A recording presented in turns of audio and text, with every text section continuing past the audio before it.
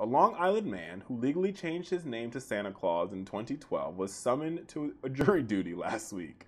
Yes, 55-year-old Claus, formerly known as Frank Pascuzzi, showed up at the Suffolk Criminal Court in a suit and a sleigh. Yep, he had his reindeers and everything with him, America. Now, he didn't want a chance wearing his actual Santa Claus suit because they didn't want to get arrested.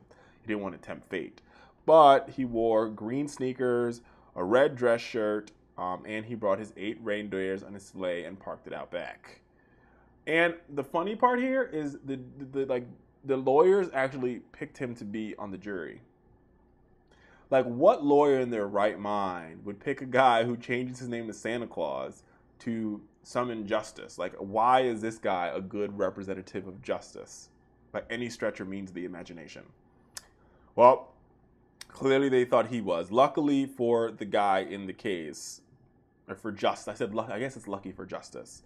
Lucky for Lady Liberty and the blind scales of justice, the case was dismissed that Claus was supposed to be on. But this is not the first time that Claus has had his run-in with the law. He has been named Santa Claus for a couple of years, and in October, Claus accidentally rear-ended another driver on the Long Island Expressway.